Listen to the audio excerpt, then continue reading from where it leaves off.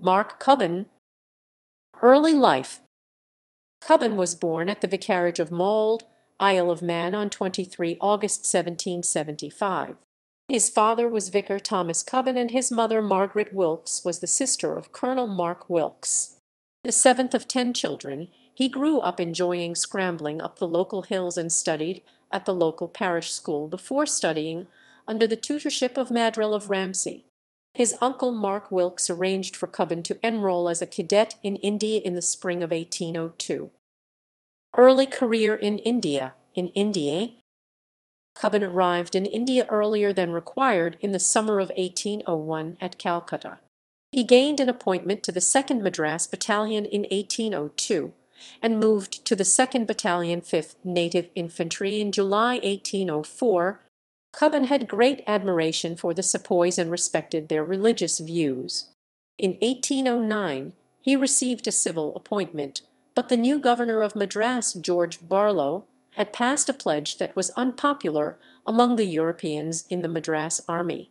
Cubbon refused to sign the declaration, and he lost his appointment during this so-called White Mutiny in Madras.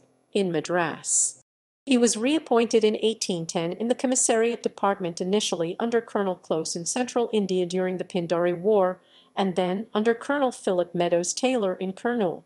A year later, he was then made an Assistant Commissary General, a position well above the ranks within the army. He became a major on 23 November 1823 and was a lieutenant colonel on 22 April 1826. In 1827, he moved south to serve under the Travancore Resident as Commissary General, succeeding William Morrison. Mysore. After the death of Tipu Sultan in 1799, the British had restored the former Hindu royal family of Mysore under a child prince with Purnaya, the minister during Tipu's rule, to effectively administer until the prince grew up. The revenue collection under this system was, however, considered unfair, and corruption was widespread. This led to an uprising, the Nagar Revolt, in 1831, and the Rajah was unable to control it. This uprising was suppressed with the aid of the British, and a commission was instituted to examine the causes. The commission, which included Major General Hawker, W. Morrison, John MacLeod, and Cubbon, made a report which showed extreme misgovernance. A decision was taken by the Governor-General of India, William Bentinck, for direct administration of the kingdom with 2 commissioners. The 2, however, quarrelled, and this led to the appointment of a sole commissioner, William Morrison, in May 1834, but on his transfer Cubbon was then made commissioner in June 1834. Administration and reforms. At the close of the 1831 uprising in Mysore, and the British takeover on 19 October 1831, the first priority for Cubbon was law and order. Prior to his actions, murders to settle disputes were extremely common in the towns and villages, and Cubbon was disturbed by its apparent acceptance in society. Cubbon improved the system of saladars, or native horsemen, who would provide services to the government for a fixed monthly charge. He raised their pay to ensure that they could not be corrupted, and created a force of about 4,000 horses with 7 regiments, with a detachment for every taluk. There was no police force until July 1834, when a code or police hukamnama was formulated. This separated the local police from the military force. There was an armed and unarmed section, with the armed part having the duty of dealing with prisoners, any field service needing them. They would also prevent thefts, watch key positions and towns, and prevent sandal trees from being cut. The unarmed peons, or kalahats, literally empty hands, were to help in the repair of roads, irrigation tanks, and follow other orders. He set up a reporting structure which was almost entirely made up of Indians. There was no code of law in 1834, and Cubbon drew upon and expanded a system described by his uncle Wilkes in 1804. Cubbon created a judicial system that became quite popular, but it was causing considerable demands on the system, and in 1841 they made vexatious suitors liable to fines. Cubbon made himself the superior authority for handling serious crimes. In some cases he intervened, and there were some cases where he conflicted with the decisions taken by the courts. The use of a uniform code of law across all classes was novel in the Kingdom of Mysore. Cubbon also reduced the powers of the polygars or local chieftains. They were paid a pension that was calculated on the basis of what it would take to maintain them in prison. There was considerable friction between communities belonging to different religions and castes. Cubbon resorted to the use of a majority vote to resolve several disputes relating to religious gurus. Cubbon also made administration very strict and based on codes. Revenue officers taking bribes and a court officer holding extreme Wahhabi tenets were dismissed. He set up 9 departments or casheries: Revenue Dewan, Post Sanch, Police Kandachar, Public Works Maramat, Military Sor and Bar, Medical, Public Cattle Amrit Mahal, Judiciary, Public Instruction. Prior to Cubbon, government documents were written in Urdu, Hindi, Persian, Kannada, or Marathi, and this led to difficulties and corruption. Cubbon restricted the languages to be used to Kannada and Marathi. As part of financial reforms, record-keeping of all revenues collected was made stringent and all spending was controlled. Cubbon maintained public accounts using the Kantarai Pagoda equals Kantarava Phanam as the currency.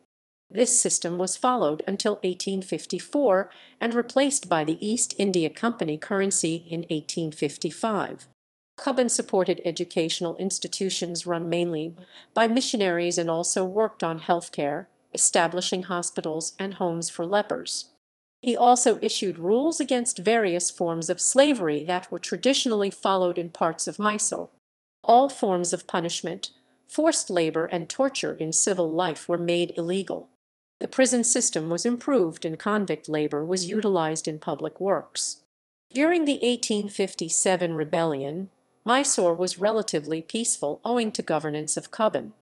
A small band of Mohammedans in Srirangapatna were, however, planning rebellion, and Cubbon had the uprising quashed secretly with the help of a small band of Coorg warriors. In reward for their actions, an exception in the Disarmament Act was made for Coorg. Agriculture had been particularly hit by anarchy, with money lenders and revenue officials causing great trouble to farmers. Cubbon worked on the improvement of irrigation. These included the Maracanive project in Hiriur, work on the Nugu, Shimsha Madur, Hemavathi near Sakleshpur, Tunga and Badra near Shimoga, and Kaveri River project near Siddhapur. He founded the Agri-Horticultural Society in 1839 and had the Lalbagh Gardens transferred to it. In 1836, he wrote that great public benefit may be expected to arise from this institution, not only in regard to objects merely horticultural and the extension of botanical knowledge, but in the promotion of the agricultural interest of the country, by introductions suited to the climate, amongst which may be enumerated varieties of sugar cane, cotton.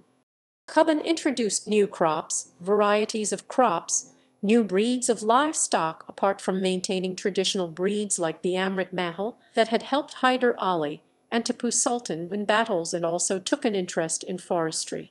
In 1846, Sissu plantations were tried, and in 1855 teak was planted in Lakwali on the banks of the Tunga and Badra. He issued an order to ensure that valuable woods could not be cut without government permission. He also issued orders against Khumri or slash and burn agriculture.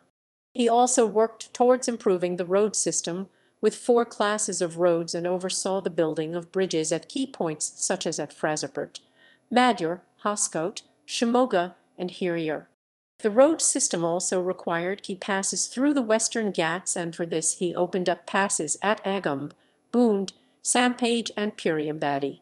Cubbon maintained traditional religious institutions and granted concessions to maths, temples, old age homes, and other institutions that were supported by the Maharaja. Cubbon made full use of natives in administration and reduced the need for European appointments. From 1834 there was a single commissioner for Mysore. In 1836 he was given charge of Coorg, and from 1843 was also to act as resident for Mysore without any increase in his own salary. Cubbon's administration is estimated to have costed only about £13,000 a year and required only 4 Europeans. Edward Washburn Hopkins wrote in 1901 that one of the solutions to India's famines was to Cubbonize its administration, i.e. to use native government. He was knighted KCB in 1856. In 1859, when orders were issued to transfer the superintendence of Mysore affairs from the Governor-General to the government of Madras, Cubbon submitted his resignation, as he held it to be impolitic and contrary to the declaration made by the Honourable Court of Directors in 1838. The order was withdrawn by the Viceroy, Lord Canning. At the beginning of the next year, however, Cubbon felt compelled to resign owing to ill health. Contribution to Kannada. Mark Cubbon took special interest and financially supported the publication of the first Kannada translation of the Bhagavad Gita, or Dialogues of Krishna and Arjun in 18 lectures, with Sanskrit, Kannada, and English in parallel columns, edited by Reverend John Garrett, published by the Wesleyan Mission Press, Bangalore. Mark Cubbon also financially supported the printing and publication of the first Kannada English dictionary, which was compiled by William Reeve, edited by Daniel Sanderson, and published in 1858 by the Wesleyan Mission Press. Personality. Cubbon grew up in India with a deep understanding for native sentiment and empathy for the people and their traditions. He was considered very fair and was tactful, making use of a native style of argumentation when required. In his dealings with the Mysore king, he outright avoided the use of espionage to obtain information, a method used by many others in the past. He was required in his work to host public dinners, but did not relish parties, and especially disliked dance balls. Fond of horses, he maintained as many as 60 in his stables. He did not visit church and made jokes on the inconsistencies of religious professors, but he enforced the closure of all offices on Sundays. Cubbon was unmarried. Cubbon built a summer home on the summit of Nanda Drug in 1834. Lady Canning left a memoir of a visit. I am visiting a charming old General Sir Mark Cubbon, 1,500 feet above the tableland of Bangalore, and with a view over about 150 miles of country on all sides. It is cool, fresh air, and a very pleasant spot, and the old gentleman is very delightful. He has been all this century in India, but seems to know all that has gone on all over the world, and is the most grand seigneur old man I almost ever saw. The Story of Two Noble Lives, by A.J.C. Hare. J.C. Hare, J.C. Hare, C. Hare, C. Hare, C. Hare, C. A.C. Hare, C.C. Hare, J.C. Hare, J.C. Hare, C. Hare, C. Hare, C. Hare, C. Death and legacy. Cubbon died at Suez on 23 April 1861 while returning to England in the company of his physician, Dr. Campbell. He died of liver ailment, or possibly an abscess in the lungs, his last words being recorded as "and through no merit of my own." From Southampton, Campbell was joined by Haynes and Colonel Macqueen, who took the body to Liverpool and then to Douglas. All flags were flown at half-mast, and on 17 May his body was interred in the Mole churchyard amid a large gathering.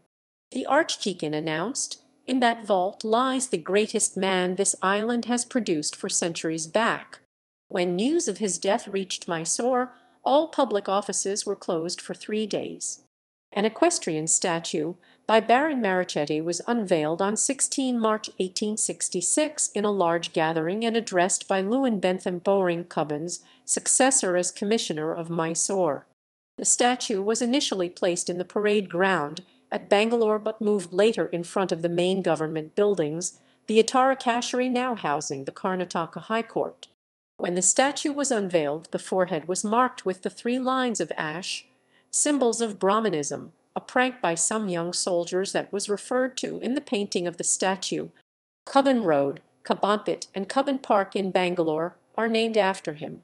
A medallion portrait of Cubbon is found on the ceiling at the west end of the Central Hall in the Karnataka High Court building.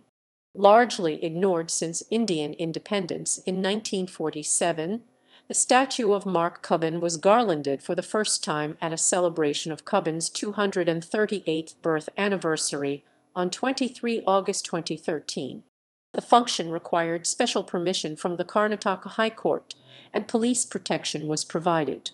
This celebration was, however, opposed by Vatal Nagaraj, who considered it a shame that British statues were still standing in public spaces, suggesting that they be moved into museums.